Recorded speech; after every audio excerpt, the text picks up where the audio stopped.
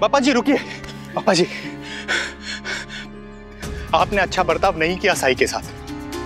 आप जानते हैं ना, साई ने हम गांव वालों की कितनी मदद की है। सिर्फ गांव वाले ही नहीं, दूर दराज से लोग आते हैं साई के पास और अपनी झोलियां खुशियों से भरकर लौटते हैं। आप जानते हैं ना। वो लोग गुण गाएं जिनकी मदद की है साई ने, पर मेरी तो नहीं ना। मेरी तो बात भी नहीं सुन रहे थे, बस अपनी लच्छेदार बातें करते हुए अपनी बातों को सही साबित करने में लगे थे, जबकि मैं उन्हें बोल रहा था कि मेरी समस्या क्या है। पड़ोसियों की नजर लगी है मेरे घर पे, लेकिन तुम्हारे साईं के पास नजर उतारने का उपाय भी नहीं है।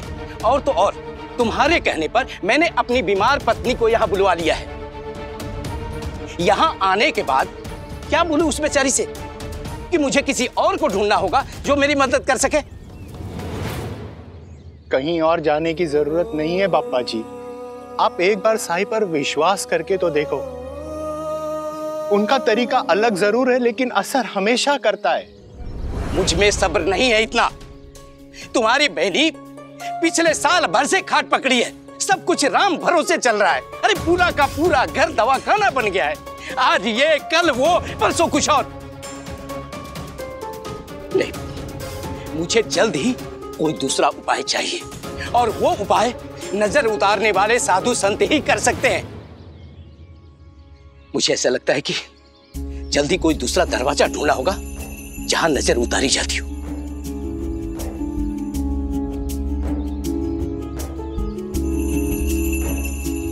बापा जी, कैसे समझाऊं तुम्हें कि साई ही तुम्हारी समस्या का निवारण कर सकते हैं, कोई और नहीं।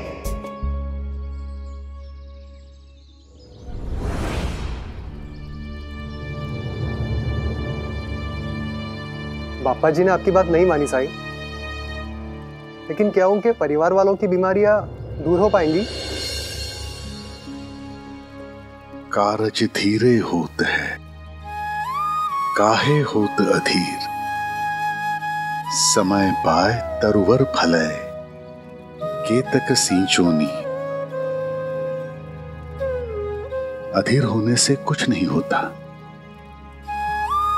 क्योंकि हर चीज के लिए एक समय सीमा निर्धारित है, तय है। हर काम अपनी गति से होता है। तुम लाख पानी दो पौधे में, लेकिन समय आने पर ही पेड़ में फल लगते हैं, है ना? इसी तरह कई बीमारियां ऐसी होती हैं जिनका इलाज अगर आज शुरू हो तो असर कई दिनों, कई महीनों के बाद ही नजर आता है।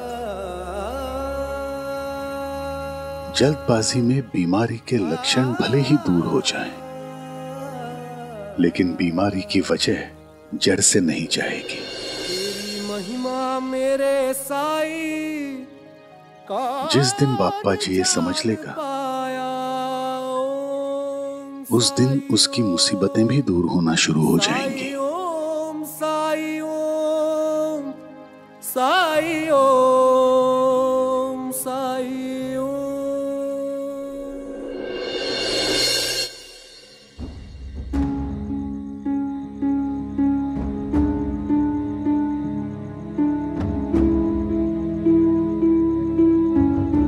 आई, आपने बाबा को जाने ही क्यों दिया? कहीं उन्हें कुछ हो गया तो। सुभद्रा बहनी, सुभद्रा बहनी। अरे देवा,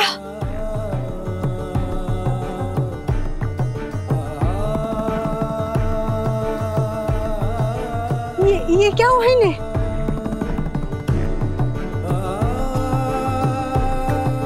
कुछ नहीं, मामूली चोट है। मामूली नहीं बहनी, काफी गहरी चोट आई है काका जी को। पर इन्हें ये चोट लगी कैसे? सारी बात बताऊंगा बहनी, लेकिन पहले कुछ मलहम पट्टी लेकर आइए काका के लिए। हाँ हाँ, मैं पट्टी लेकर आती हूँ।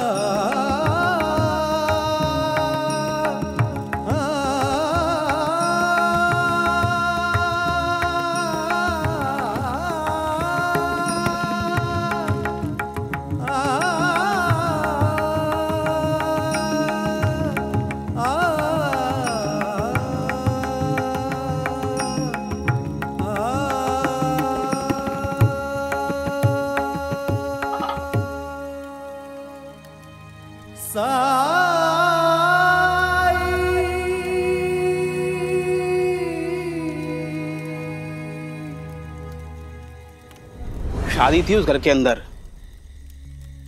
और काका जी वहां जाकर उनसे उलझ गए। शायद उन्होंने सुलक्षणा को कुछ उल्टा सीधा कहा था, इसी बात को लेकर के वो झगड़ा करने लगे।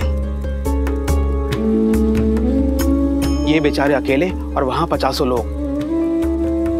उन्होंने काका जी को घेर लिया और हाथापाई हो गई। शुक्र है कि हम लोग वहां थे, किसी तरह इन्हें बचाकर लाए हैं हम यहाँ।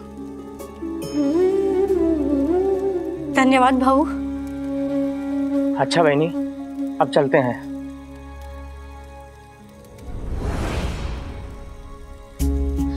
आई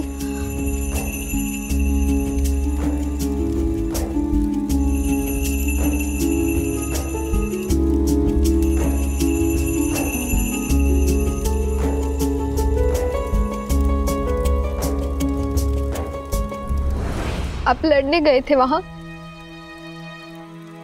तो क्या उनकी आरती उतारता? तुम्हारी आई ने मुझे बताया कैसे उस औरत ने सुबह पूरी बारात के सामने तुम्हें जलील किया था, और तू घर पर आकर कैसे रो रही थी। मैं तुम्हारा बाप हूं, कोई तुम्हें इस तरह रुलाएगा तो क्या मैं कुछ नहीं बोलूंगा? आप मेरे लिए अपना सिर फोड़ते रहेंगे सबके साथ? किससे लड़ेंगे आप? बाबा, मारने वाले का हाथ पकड़ा जा सकता है, पर बोलने वाले का मुंह नहीं। इसमें उनकी कोई गलती नहीं है। उनकी कोई गलती नहीं है तो तुम्हारी भी कोई गलती नहीं है बेटी। फिर भी उसने तुम्हें बेइज्जत किया। जो हुआ उसमें तुम्हारा क्या दोष था बता? जिस मनहूस दिन तुम्हारी खुशियां उजड़ गई, तुम्हारे चेहरे की मुस्कान चली गई।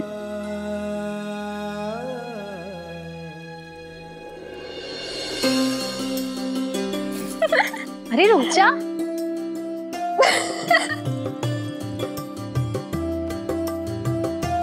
सुलक्षणा, बारात अभी आती ही होगी, अभी तक तैयार नहीं हुई? देखिए ना काकी, इसको कब से कह रही हूँ कि शांति से बैठे, लेकिन ये कि हंसती जा रही है। अभी ऐसे हिलेगी डुलेगी तो इसको तैयार कैसे करूँ मैं? हे आई सप्तशृंगी, मेरी बच्ची की ये हंसी एक पल के लिए भी कम नहीं होने देना।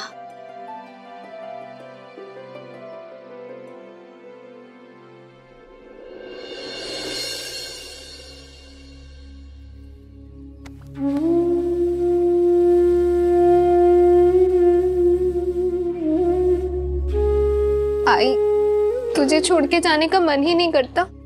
चल, सारी बेटियां यही सोचती है, पर सबको अपने पिता का घर छोड़कर एक दिन जाना ही पड़ता है।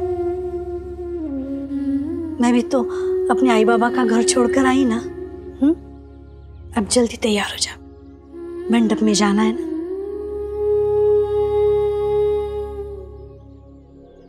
अरे जल्दी करो, बारात आने वाली होगी। प्रणाम काका जी। जंगम जी, आइए आइए। बहुत अच्छी व्यवस्था की है आपने, कोई कोर कसर नहीं छोड़ी। सब आई सप्तशृंगी की कृपा से संभव हुआ है। आय की कृपा तो सब पर है, लेकिन सबका दिल आपकी तरह बड़ा भी होना चाहिए। एक ही तो बेटी है मेरी, सारे अरमान उसी से पूरे करने हैं। शादी में किसी तरह की कमी ना रहे, उसके लिए सारी जमीन जायदाद सब कुछ बेच दिया, ये घर भी गिरवी रख दिया है। बस एक ही मनोकामना है, मेरी सुलक्षणा की जिंदगी हमेशा खुशहाल रहे। शुभ मंगलम सावधान।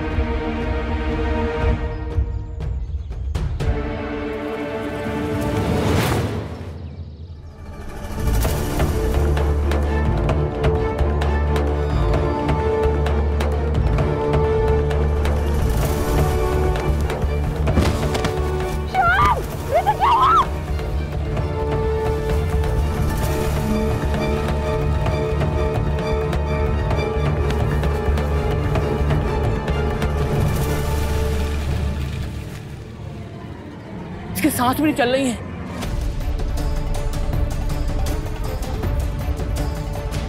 हे भगवान, इसके तो प्राण निकल गए।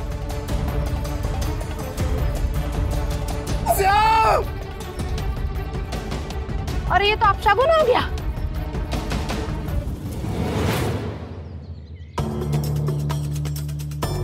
मनोज, मंडप में आते ही मेरी बेटी को कहाँ गई? अपशगुन ही है ये, मनूस कहीं की। मेरी बेटी अपशकुनी नहीं है, आप लोग ऐसा मत कहिए। अभी जो घटना हुई ये तो दुर्भाग्य है हमारा भी, लेकिन इसमें मेरी बेटी का क्या दोष है? चुप रहिए, हमारे ही भाग्य फूटे तो जो आपकी बेटी से अपने बेटे का रिश्ता तय किया। अब चुगनी कहीं की, अरे इसका तो साया जिस पर भी पड़ेगा उसका सर्वनाश हो जाएगा।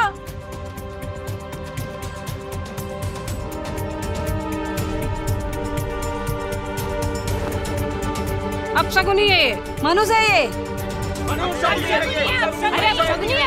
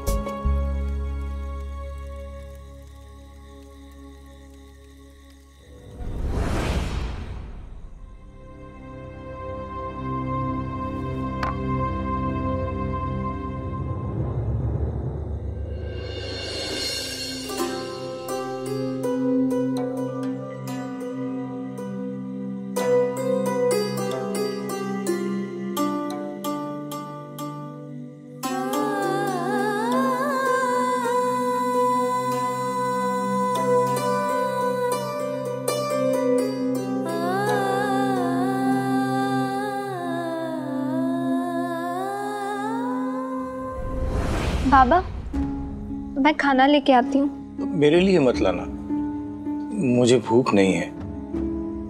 तुम लोग खा लो।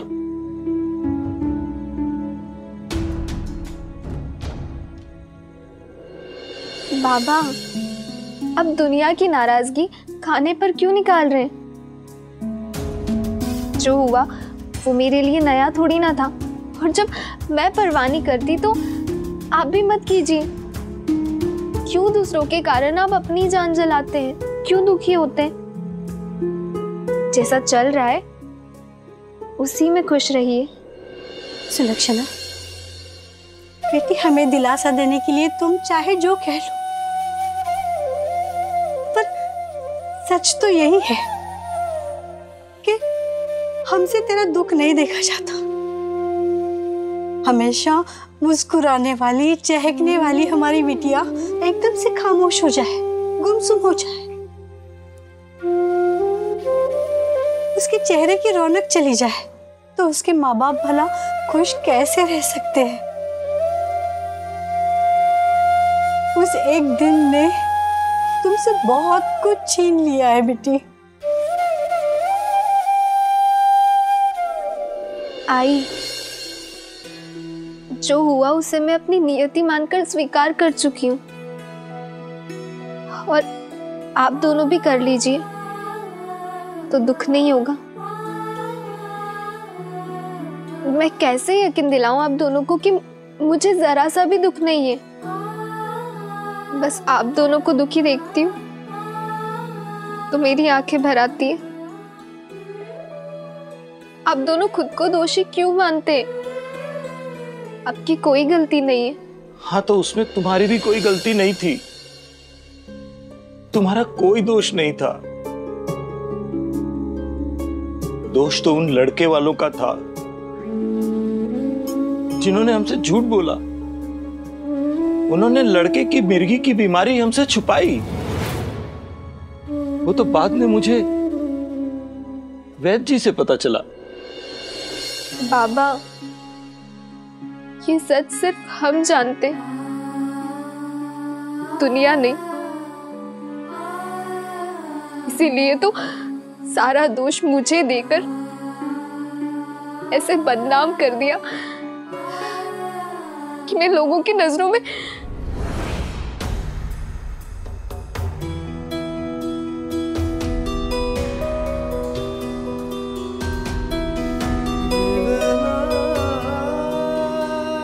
वक्त से बड़ा कोई मरहम नहीं होता बेटी। अच्छे दिन नहीं रहे तो बुरे दिन भी नहीं रहेंगे, और भगवान इतने निष्ठुर नहीं कि वो किसी निर्दोष को इतनी बड़ी सजा दे दे। तुम बस हिम्मत रखो और याद रखना, तुम्हारे आई बाबा हमेशा तुम्हारे साथ है।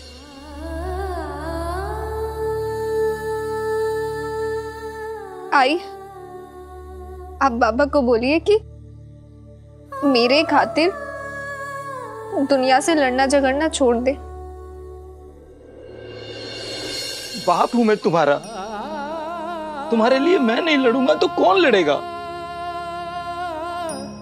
तुम ये मत कहो तुम्हारी रक्षा करना छोड़ दूं, तुम्हारी चिंता करना छोड़ दूं।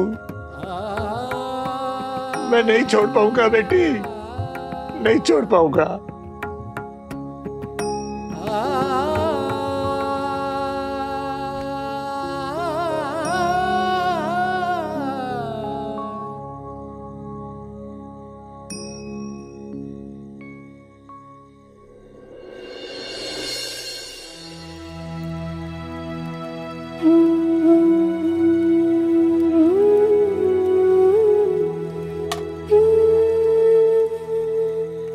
आओ साईं, खाना खा लो।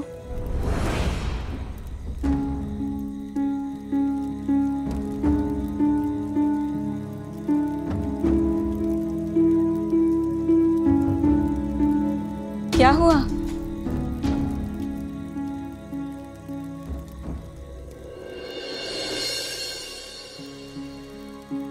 कोई है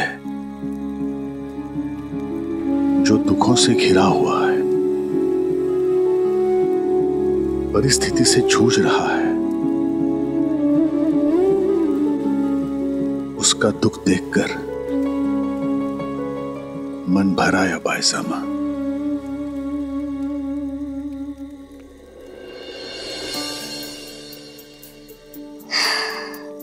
दूसरों के दुखों से दुखी होने की तुम्हारी आदत मेरे मन को जितना छू लेती है उतना उदास भी कर देती है कि दूसरों के बारे में सोचते सोचते तुम अपना ध्यान रखते ही नहीं हो।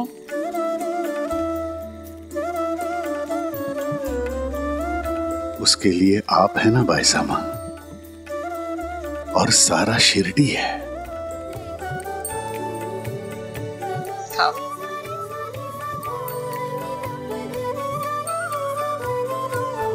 आप मुझे खाना खिला देती हो, कोई भिक्षा दे देता है, तो कोई धुनी के लिए लकड़ियां ले आता है, और मेरी कोई जरूरतें हैं ही नहीं। आप सबसे इतना स्नेह, सम्मान, समर्थन पाकर उसके बदले आप सबका ख्याल कैसे ना रखूं? और जब कोई दुखी हो तो मैं सुख से कैसे रहूं? तुम ही कहते हो श्रद्धा और सबूरी।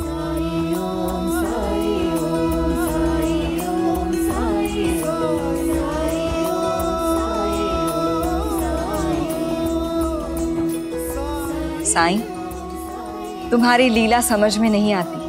अब तुम ही बताओ, जिन पर तुम्हारी कृपा हो, तुम्हारा करम हो, जिनकी तुम फिक्र करते हो, उनके दुख आखिर कितने दिन टिकेंगे? ये तो आपका स्नेह है बाईसामा। सच यही है कि मैं कुछ नहीं करता हूं, करता तो वो है, वो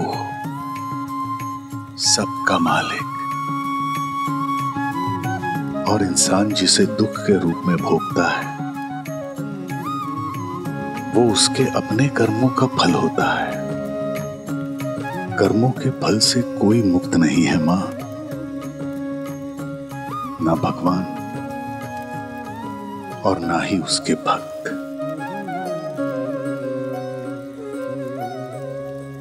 तात्या ने मुझे बताया था माधव के भाई के बारे में। साईं, क्या तुम बाप्पा जी के लिए चिंतित हो? यानी कुछ दिन और बाप्पा जी को कष्ट सहने होंगे?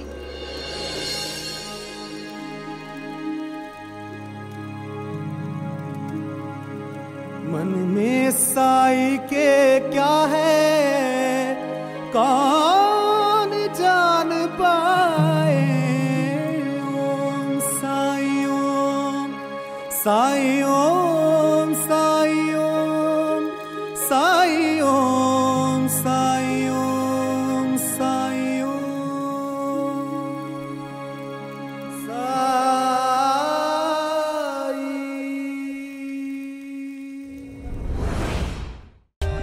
For more updates, subscribe to our channel, click the show links and enjoy watching the videos.